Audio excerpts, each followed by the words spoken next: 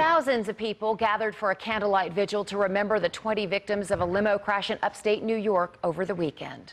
You know, they've become angels in our eyes. According to New York Governor Andrew Cuomo, the limo involved failed a state safety inspection just last month, and the driver wasn't properly licensed. On Saturday, the limo barreled through an intersection into a parked vehicle.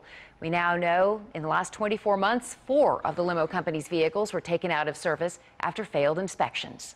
Sometimes people just don't follow the law, and that may very well be what happened here.